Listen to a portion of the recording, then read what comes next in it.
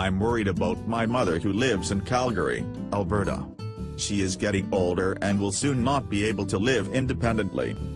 You don't have much to worry about since the Alberta Health Services Senior Health Program provides extensive supportive living services in Alberta.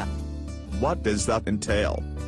Well, supportive living in Alberta can come in a variety of forms: enhanced living, designated assisted living, or a personal care home. How would one access these services?